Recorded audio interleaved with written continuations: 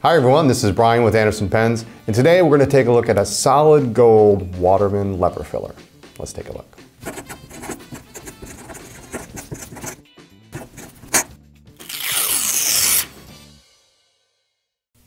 Okay, so today we're going to talk about a Waterman overlay, and before we get into the details of this pen, I want to tell you the story of how I acquired this pen and what it took to actually get this into my collection.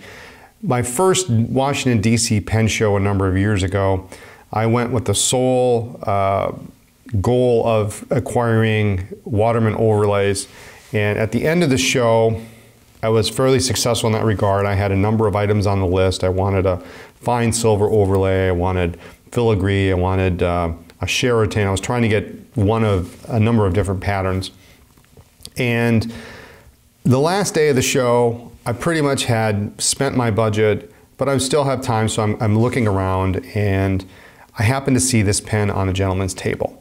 And I looked at it, we talked about it, I fell in love with it, but the budget just wasn't there. So I grabbed his card, and as soon as I got home from the show, back to Wisconsin, it was payday. I emailed him up, said, "Do you still have this pen?"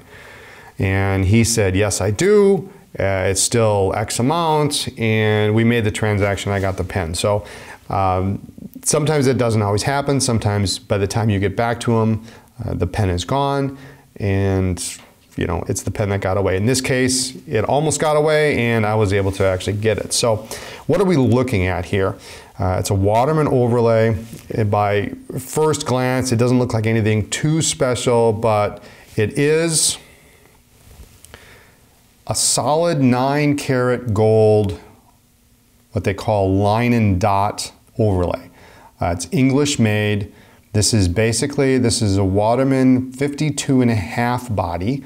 If you're not familiar with the watering number system, 5 indicates it is a lever filler, 2 indicates it has a number 2 size nib, and half indicates it's a slender barrel. So it's full length like a 52, but it's a little bit slender.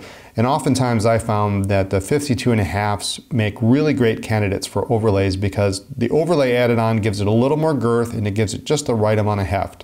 So no surprise, I have a lot of 52.5 overlays for 52.5. This actually technically could be considered a 552.5, the first 5 being for solid gold, but they weren't marked that way. In fact, on this pen, the butt end, any kind of number that would have normally been here has been worn off. So we have line and dot, and basically you can see the dots that line up, and then there are these little squiggles, and then we've got the lines here. So it's really a very interesting pattern. It's unusual with English only type of pattern. And then here, next to the lever, we have the series of hallmarks, and if you're familiar with English hallmarks, they're fairly extensive. This one actually dates to 1922, so we can successfully date that. We have the 9-karat hallmark, 375 there, and then we also have it here on the cap as well. So solid 9-karat gold. Now, what's interesting about this, if you're real astute, you'll notice that this lever is actually gold-plated over steel.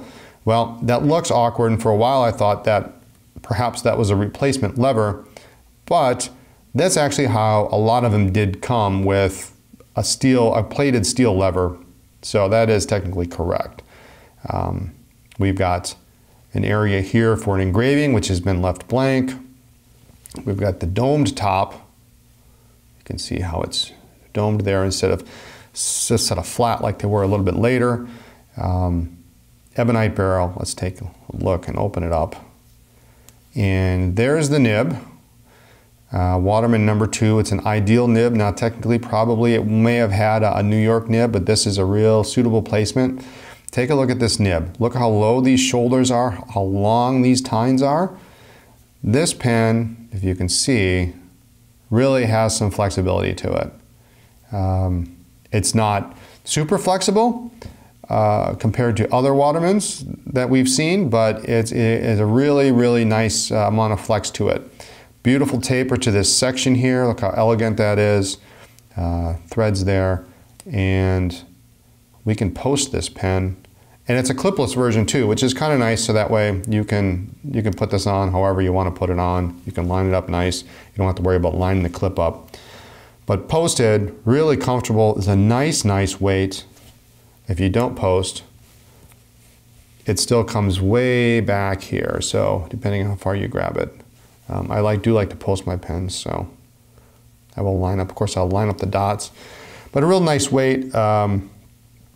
It's just really a beautiful pen. This pattern, you can sit and you can stare at it and find something new every time. You've got lines, you've got the squiggles, that's a technical term. The dots, you've got the hallmarks. Everything about this makes this really a great pen. This 52.5 slender size, it's just very elegant. I can picture a banker or a businessman. Maybe he received this as a gift, or he bought it after a big sale or a big event. But 1922, this is 97 years old, and it's just really outstanding condition, and it writes beautifully. Lever fill, so it only fills from the bottle, and just pull it up like that and fill it up, and it's good to go. So really a fantastic pen. Unusual, a little more unusual pattern, and if you collect Waterman overlays or you just like the way they look, this is it's a very achievable pattern. Sometimes in other materials, not in solid gold, but this one just happens to be, and I think it's a fantastic pen. So there you have it, a solid gold Waterman lever filler, one of my favorite pens. Be sure to check us out online at andersonpens.com or our stores in Appleton in Chicago. Thanks for watching.